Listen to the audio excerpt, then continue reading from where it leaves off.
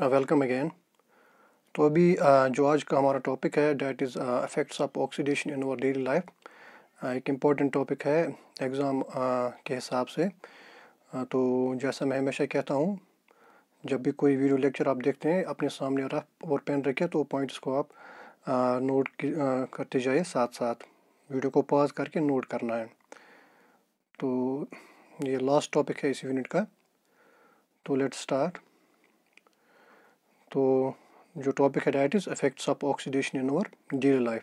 तो इसमें dear students हमें दो टर्म्स पढ़नी, एक है करोजन एंड एक है रेंसिडिटी। तो आज जो है हम करोजन को देखेंगे। तो करोजन पर जाने से पहले हम पहले देखेंगे ऑक्सीडेशन क्या है। ऑक्सीडेशन रिएक्शन जो है हमने ऑलरेडी पढ़ी है, तो वहाँ पे हमने देखा था जो ऑक्सीडेशन रिएक्शन है सिंपली उसका मतलब है एडिशन ऑफ ऑक्सीजन, यानी कि जब कोई भी सब्सटेंस उसको ऑक्सीजन ऐड होता है या वो ऑक्सीजन के साथ रिएक्ट करता है तो उस रिएक्शन को हम कहते हैं ऑक्सीडेशन रिएक्शन। तो कुछ एग्जांपल्स मैं इसकी यहाँ पे दिखाता हूँ आपको। अब ये जो कुछ ऑक्सीडेशन रिएक्शंस है जो होती है वो हमारे लिए होती है यूज़फुल।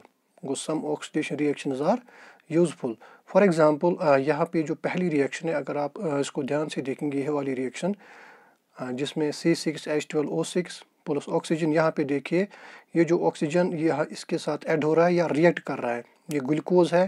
लाइफ प्रोसेस को याद कीजिए, जब हमने लाइफ प्रोसेस पढ़ी थी वहाँ पे हमने देखा था ये ग्लूकोज है, जब ये सेल्स में जाता है वहाँ पर ये ऑक्सीजन के साथ रिएक्ट करता है। ये रिएक्शन है रेस्पिरेशन रिएक्शन, ये रिएक्शन है रेस्पिरेशन रिएक्शन सॉरी। तो वहाँ पे हमने देखा था जो food in the form of glucose sales में जाता है उसकी ऑक्सीडेशन होती है, यानी कि वो ऑक्सीजन के साथ रिएक्ट करता है। फिर हमारे पास वहाँ पे प्रोडक्ट बनते हैं कार्बन डाइऑक्साइड, वाटर और एनर्जी। ये एनर्जी जो है हर लिविंग ऑर्गेनिज्म को चाहिए जिंदा रहने के लिए। तो फिर आप देखिए ये जो रेस्पिरेशन की रिएक्शन है हमने पढ़ा था ये बायोलॉजिकल ऑक्सीडेशन है, या सिंपली आप समझिए ये जो रेस्पिरेशन की रिएक्शन है ये एक ऑक्सीडेशन रिएक्शन है। क्योंकि यहाँ पर ये जो ग्लूकोज है ये ऑक्सीजन के साथ करता है रिएक्ट। तो हमारे पास इस रेस्पिरेशन के प्रोसेस से क्या निकलता है प्रोडक्ट, ये दो और एनर्जी, जिसकी वजह से हम सर्वाइव करते हैं। एक और रिएक्शन हम देखेंगे ऑक्सीडेशन की। अब दूसरी रिएक्शन जो ये भी एक इम्पॉर्टेंट रिएक्शन है, ये देखिए आप, ये CH4 मीथेन है plus oxygen, it gives us carbon dioxide plus water plus energy. तो ये जो मीथेन है ये एक हाइड्रोकार्बन है। तो बहुत से हाइड्रोकार्बन जो हमारे फ्यूल्स में होते हैं, फॉर एग्जांपल नेचुरल गैस वगैरह, तो जब हम उनको बर्न करते हैं, जब हम घर में हमारा जो गैस सिलेंडर होता है जब हम उनको बर्न करते हैं तो वो क्या होता है, वो ऑक्सीजन के साथ रिएक्ट करता है एटमॉस्फेरिक ऑक्सीजन के साथ। तो वहाँ पे भी carbon dioxide plus water plus energy. तो इन शॉर्ट आप याद रखिए जो दो रिएक्शंस मैंने यहाँ पे लिखी है ये दोनों ऑक्सीडेशन रिएक्शन है। पहली रिएक्शन में क्या होता है, ग्लूकोज की ऑक्सीडेशन होती है जिससे हम रेस्पिरेशन कहते हैं, ठीक। अब दूसरी रिएक्शन में जो हाइड्रोकार्बन है ये जो फ्यूल्स में प्रेजेंट होता है उसकी भी ऑक्सीडेशन होती है, यानी ऑक्सीजन के साथ रिएक्ट करता है। तो वहाँ से भी एनर्जी निकलती है, हीट एनर्जी, जो कि हमारे फूड को तैयार करता है जब हमारा गैस जलता है। तो ये जो दो ऑक्सीडेशन रिएक्शंस है दे आर यूजफुल, ये हमारे लिए क्या है, यूजफुल है, ठीक। मगर हमेशा ऐसा नहीं होता है, कुछ ऑक्सीडेशन रिएक्शंस जो है वो हार्मफुल होती है, तो उन्हीं को हमें पढ़ना है। यहाँ पर जो मैंने लिखा है however some oxidation reactions are harmful to us, तो उन्हीं को हमें पढ़ना है। फॉर एग्जांपल मैं यहाँ पे कुछ डायग्राम्स मैंने यहाँ पे पोस्ट किए है, तो आप इन डायग्राम्स की तरफ देखिए। यहाँ पे भी आप देखिए क्या प्रॉब्लम है, यहाँ पे भी आप देखिए क्या प्रॉब्लम है, यहाँ पे भी देखिए, यहाँ पे भी देखिए क्या प्रॉब्लम है। तो अब आपको अंदाज़ा लग गया होगा इन डायग्राम्स की तरफ से। पहले जो आप सभी ने देखी होगी वो ये है, कशर पे वन बस मकानस पश तमन कह वरी ग पता लगा खाई। तो यहाँ पर आप देखिए जंग लगी हुई है, यहाँ पर भी देखिए आप जंग लगी हुई है, यहाँ पे भी जंग और यहाँ पे भी। तो अब आप खुद सोचिए ये जो जंग है या कशर पे खाई कह कंच लगा। तो कोई भी आयरन ऑब्जेक्ट, मैं मिसाल दूंगा आयरन ऑब्जेक्ट की, अगर हम उसको पेंट ना करें, यहाँ पर देखिए ये जो आयरन की यहाँ पर एक बैरिंग है तो इस पर पेंट नहीं किया है तो कुछ साल के बाद इस पर जंग लगता है, खाई लगान। इन द सेम केस यहाँ पे भी आयरन ऑब्जेक्ट्स है, जंग लगी है। आप घर में भी देख सकते हैं, कोई लॉकर होगा आपके पास, कुछ साल के बाद उसमें जंग लगता है, या घर में अगर ग्रिल्स है तो उनको पेंट नहीं किया तो जंग लगती है। इन द सेम केस जो हमारे आयरन की ब्रिजेस होते हैं, शस्तर कदल कुछ जाए तथ जंग लोगमुत, शस्तर पोल तथ जंग लोगमुत, क्या अगर से तथ पेंट करो, अगर से यल थोस, ठीक है। तो यहाँ पर आप देखिए आयरन की जंग जो है, ये जो इसको करोजन या रस्ट कहते हैं जंग को, इसका कलर क्या है, ब्राउन। यहाँ पे भी देखिए ब्राउन कलर है, यहाँ पे आप देखिए ग्रीन कलर है। तो ये ग्रीन कलर फॉर एग्जांपल आप घर में जो आपके कॉपर के बर्तन है त्रामो बन यम तमन युत खाई लगान तो तमन लगा सा ग्रीन कलर खाई। तो फिर आप उनको फिर जो है हम उनको लेते हैं कहाँ पे, कशर पे तमन पत कलाई करान। तो ये जो सारी रिएक्शंस है, ये जो रस्ट का बनना यानी कि जंग का बनना, एक्चुअली ऑक्सीडेशन रिएक्शंस है। क्या है ये, ऑक्सीडेशन रिएक्शन। यानी कि जब हमने इन आयरन ऑब्जेक्ट्स को एक्सपोज छोड़ा, ऐसे ही हमने उनको पेंट नहीं किया, ओपन रखा, तो कुछ सालों के बाद ये जो है ये आयरन या और कोई मेटल ये ऑक्सीजन के साथ या बाकी कुछ चीज़ों के साथ रिएक्ट करता है, तो इनकी ऑक्सीडेशन रिएक्शन होती है, जिसकी वजह से यह जंग बनता है। तो अभी आपने पहले स्लाइड में देखा कुछ ऑक्सीडेशन रिएक्शन यूजफुल है, लेकिन यहाँ पर भी यह भी ऑक्सीडेशन रिएक्शन है, ये भी है, ये भी है और ये भी है, लेकिन यह वाली ऑक्सीडेशन रिएक्शन जो है दे आर हार्मफुल। तो इन्हीं को हमें पढ़ना है। तो ये जो जंग बनता है इस प्रोसेस को कहते हैं करोजन। गो कशर पे खाई बनान अत प्रोसेस वन करोजन, और खाई बनान खाई वन रस्ट। तो ये रिएक्शन हम सारे ऑक्सीडेशन रिएक्शन, तो हम रिएक्शन हार्मफुल।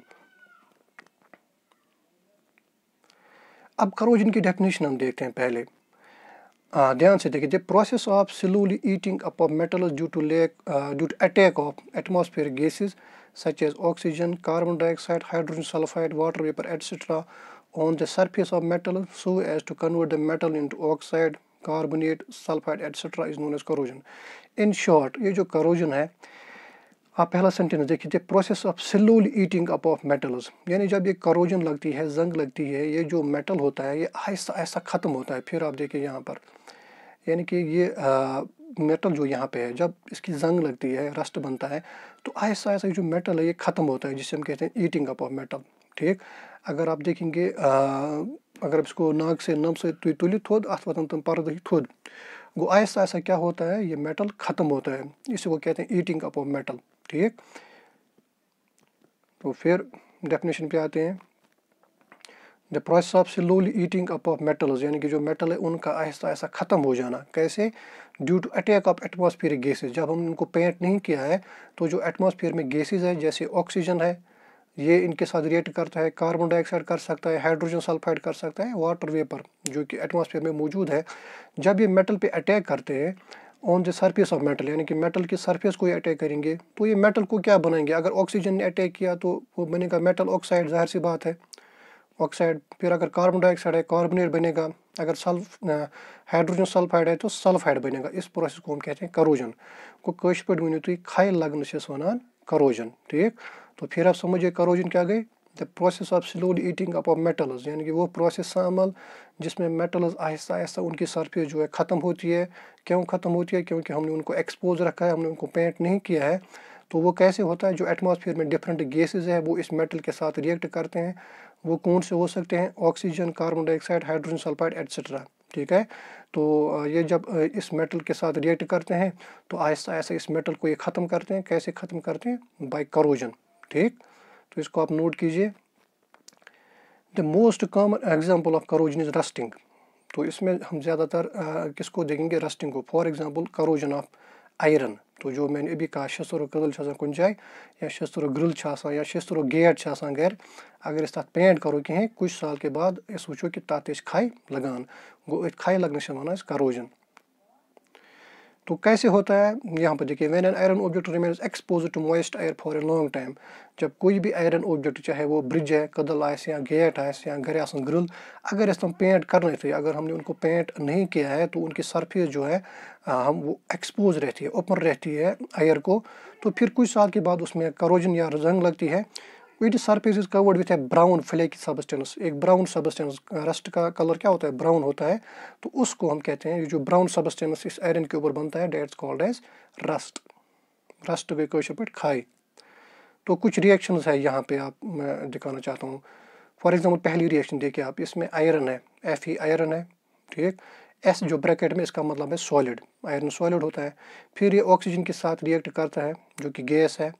इतना ही नहीं, यानी कि अब आप खुद सोचिए, जब इस आयरन को, ये आयरन जो है गेट है या फिर ये ग्रिल है या फिर ये ब्रिज है, तो जब पेंट नहीं किया है, ऊपर रखा है, तो ये एटमॉस्फेयर में ऑक्सीजन के साथ रिएक्ट करता है और साथ साथ में कुछ वाटर मॉलिक्यूल्स, ये मॉइस्चर है, मॉइस्चर यहाँ पे है वाटर, तो एक्स टाइम्स वाटर, यानी कि वाटर मॉलिक्यूल्स का नंबर फिक्स नहीं है। तो फिर देखिए आयरन खुद सॉलिड है, ये एटमॉस्फेयर में ऑक्सीजन गैस और वाटर मॉइस्चर के साथ रिएक्ट करता है, ये यहाँ पे बनाता है कंपाउंड Fe2O3.XH2O सॉलिड। तो इससे Fe2O3 हो गया फेरिक ऑक्साइड, Fe2 फेरिक ओ जो कि डेट्स ऑक्साइड, तो इतना क्या है फेरिक ऑक्साइड, क्योंकि इसके साथ यहाँ पे देखिए वाटर भी साथ में है, X times H2O, water refers to hydrated, hydrate का मतलब है वाटर, तो कलेक्टिवली हम इसको कहते हैं hydrated ferric oxide, hydrated ferric oxide. तो यही रस्ट बनता है, ये जो मैंने यहाँ पे लिखा है ब्राउन रस्ट, ब्राउन कलर में, तो इसी को हम कहते हैं रस्ट। तो अगर एग्जाम में क्वेश्चन आता है what is the formula of rust, तो आपका जवाब होना चाहिए Fe2O3.XH2O। तो फिर आप देखिए आयरन सॉलिड प्लस ऑक्सीजन जो कि एटमॉस्फेयर में प्लस वाटर मॉलिक्यूल जो कि एटमॉस्फेयर में, जब ये रिएक्ट करते हैं, यहाँ पे देखिए आयरन की ऑक्सीडेशन होगी क्योंकि ऑक्सीजन के साथ रिएक्ट करता है, तो ये कंपाउंड बनाता है Fe2O3.XH2O, जिसका नाम है हाइड्रेटेड फेरिक ऑक्साइड। तो यही जो है रस्ट बनती है और फिर यही रस्ट जो है मेटल को ऐसा ऐसा ख़त्म करती है, जितना रस्ट बनता जाएगा उतना मेटल ख़त्म होता जाएगा। तो ये आयरन की हमने करोजन पढ़ी, ये रिएक्शन जो है ये आयरन की करोजन है, जिसमें रस्ट का कलर क्या है, ब्राउन है, और रस्ट की फार्मूला क्या है, Fe2O3XH2O, यानी कि hydrated ferric oxide. Next reaction अब हम देखते हैं कॉपर की। तो कॉपर आप समझिए घरस में त्रम बना सा, उनको कहते हैं कॉपर, वो कॉपर मेटल के बने हुए हैं। तो जब ये कॉपर जो है, ये कॉपर रिएक्ट करता है ऑक्सीजन के साथ भी, लेकिन साथ साथ में यहाँ पे कार्बन डाइऑक्साइड भी आता है, ये रिएक्शन देखिए आप, और साथ साथ में वाटर मॉलिक्यूल्स भी, ठीक है। तो copper plus carbon dioxide plus oxygen plus water, यहाँ पर जो एक कंपाउंड बनता है date is CuCO3.Cu bracket OH2, यानी कि कॉपर कार्बोनेट और यहाँ पर फिर कॉपर हाइड्रोक्साइड भी है।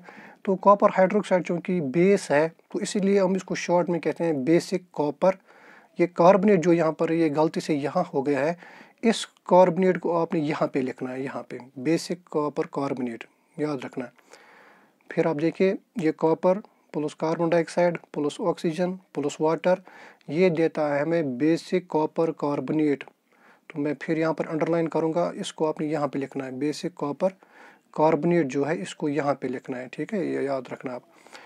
तो ये जो कंपाउंड यहाँ पे बनता है CuCO3, यहाँ पे एरो भी थोड़ा एडिट हो गया है, एरो ऐसे है, तो CuCO3.CuOH2, तो ये जो है बेसिक कॉपर कार्बोनेट है। और यहाँ पर जो रस्ट बनती है, तो जिस खाई बनान वो ग्रीन रस्ट होती है, उसका कलर क्या होता है, ग्रीन। जो मैंने पहले कहा है, अगर तय घरस मज त्रम बन तमन यु खाई लगान तमन लगा ग्रीन कलर खाई, तो पत तरह फिक्री नीनस कलाई करने, ठीक है। तो ये जो रिएक्शन है ये कॉपर की करोजन की रिएक्शन है, और यहाँ पर जो रस्ट बनती है that is green in colour, और उस रस्ट की फार्मूला क्या है, वो ये है CuCO3.CuOH2। तो इसको आप मेहरबानी करके नोट कीजिए। फिर इन द सेम केस अगर हम Ag हो गया सिल्वर, तो अगर किसी के पास चांदी की रिंग है, चांदी को कश्मीरी में क्या कहते हैं, चैन, हाँ सॉरी, तो उसकी जब लगा खाई, वो ब्लैक कलर की होती है। तो वो क्या होता है, उसकी रिएक्शन ये वाली रिएक्शन है। तो ये जो सिल्वर है ट्वाइस Ag हो गया सिल्वर, सिल्वर का सिंबल है, ये एटमॉस्फेयर में हाइड्रोजन सल्फाइड गैस के साथ रिएक्ट करता है, और ये यहाँ पर हमें देता है Ag2S, यानी कि सिल्वर सल्फाइड सॉलिड और हाइड्रोजन गैस। तो ये जो सिल्वर सल्फाइड है ये रस्ट बनता है, यहाँ पर देखिए मैंने लिखा है ब्लैक रस्ट, ब्लैक रस्ट। तो अभी अब 3 रिएक्शंस यहाँ पर मैंने करोजन की दिखाई, ये करोजन ऑफ आयरन है, ये करोजन ऑफ कॉपर है, ये करोजन ऑफ सिल्वर है। फिर मैं कहूँगा ये रिएक्शन जो है करोजन ऑफ आयरन, जहाँ पर रस्ट का कलर ब्राउन है, फार्मूला ये है। ये रिएक्शन करोजन ऑफ कॉपर है, जहाँ पे रस्ट का कलर जो है ग्रीन है, फार्मूला रस्ट की यहाँ पे ये है। ये रिएक्शन जो है ये करोजन ऑफ सिल्वर की है, और यहाँ पे जो रस्ट का कलर है वो ब्लैक है और रस्ट की फार्मूला Ag2S है। तो इसको भी आप मेहरबानी करके कॉपी पे नोट कीजिएगा। अब इस रस्टिंग यानी ये जो करोजन, इससे क्या होता है? ये जो रस्टिंग है, it is a serious problem because it weakens the structure of bridges, iron railings, automobile parts etcetera. तो ये जो खाई लगान से ये एक बहुत ही बड़ी प्रॉब्लम है, क्योंकि ये स्ट्रक्चर्स को कमज़ोर करती है। जाहिर सी बात है, ये पशस लगा यानी टीनस लगा खाई, सो टीन पत कमज़ोर गसान। गो ये खाई क्या कर, ये मेटल्स कर ख़त्म, ये कर कमज़ोर। इन द सेम के जो हमारे पास ब्रिजेस होते हैं उनको ये कमज़ोर करता है। शसरो ब्रिज है, आयरन रेलिंग्स, जो आयरन के रेल की पटरियाँ होती है, या फिर गाड़ी के कुछ पार्ट्स होते हैं, ठीक है। The reddish brown rust of iron peels off or falls down, exposing fresh surface or for rusting। ये जो रेडिश ब्राउन यानी कि रस्ट होती है, जिसे खाई आसान वार वार पे ये पत्थर, यह पर एक्सपोज करा नो मेटल सरफेस, ठीक। Thus corrosion of iron is a continuous process which ultimately eats up the whole iron। अगर इस इथे कन थ्राओ ये पेंट करो न कहीं, तो ये जो करोजन है, ये जो रस्टिंग है, ये आहिस्ता आहिस्ता पूरे मेटल को ख़त्म करती है, ठीक। तो इसके असरात है। अब हम देखेंगे इसमें प्रिवेंशन, तो हम करोजन को कैसे प्रिवेंट कर सकते हैं। तो हमारे पास एक ही तरीका, हम कैसे करोजन को प्रिवेंट कर सकते हैं। अगर हम इस आयरन को, जो हमारे पास समझे घर में आयरन की ग्रिल है, गेट है, हमें कोशिश ये करनी है कि ये एटमॉस्फेयर में गैस के साथ इसका कंटेक्ट नहीं होना चाहिए, ठीक। तो if iron objects are not allowed to come in contact with the air and moisture, तो हमारी कोशिश ये है जो आयरन के ऑब्जेक्ट्स है, ये जो है इनका कंटेक्ट एयर के साथ ना हो। तो वो कैसे होगा? वो कुछ मेथड से होगा। पहला जो है पेंटिंग है। First is painting. By painting the iron articles such as window grills, iron gate, steel furniture, railway coach, car parts. तो हमने क्या करना, सिंपली हमने पेंट करना। जब भी हम घर में फॉर एग्जांपल ग्रिल लगाते हैं तो हम क्या करते हैं, पेंट करते हैं। अगर पेंट नहीं करेंगे उसमें भी रस्ट आएगा, खाई लगेगी।